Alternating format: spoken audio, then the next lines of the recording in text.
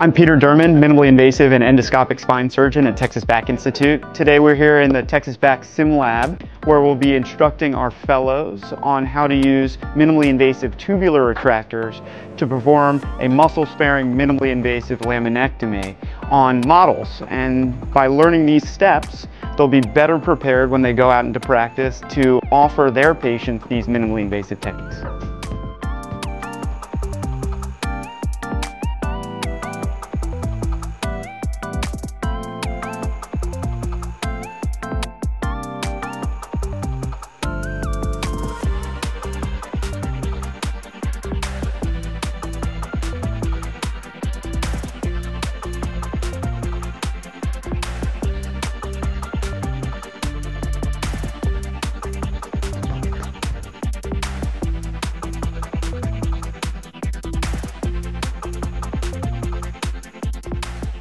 That was great. It was really fun. The fellows did an awesome job, and this is just another step in their progression as they become independent and high-level spine surgeons.